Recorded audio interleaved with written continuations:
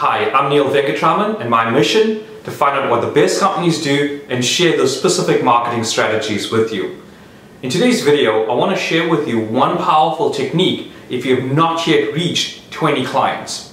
But before I do that, do you know what the #1 cause of business failure is?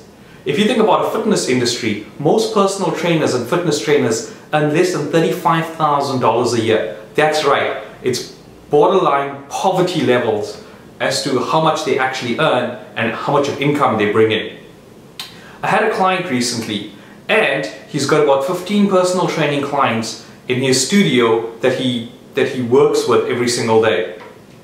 And the problem that he's facing right now is that he's running around busy, doing a lot of busy work. And what he's really focusing on is his personal training program. But yet, there's one big problem. He doesn't make enough money to hire another personal trainer, to hire an admin assistant, or to even grow his business. So now he's really worried about focusing on developing better programs for his clients so he can give his clients a better experience. But at the same time, the money's dwindling, he's having a lot of fears and financial pressure, and he can't really grow this into a business that he's looking for.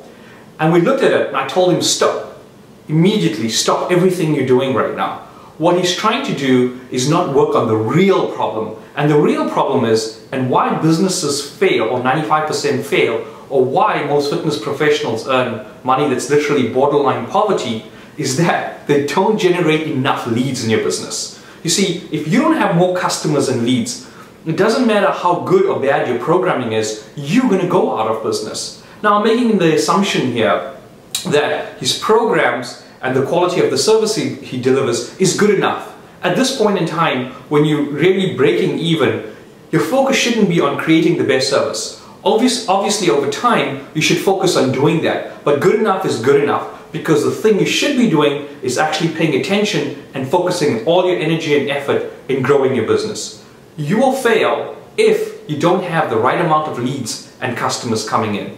Now, this may sound controversial to you, or you may be looking to hiring more staff, doing more admin work, or more procedures. But let's face it, all that busy work makes you feel busy and makes you feel like you're trying.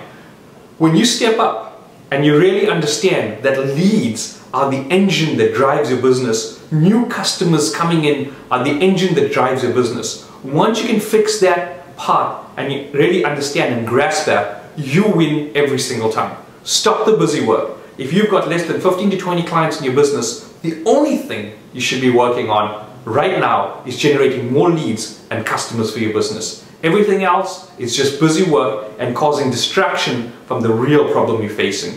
I know this may sound controversial and you may not like this, but I'd love to hear your comments below. I'll talk to you soon.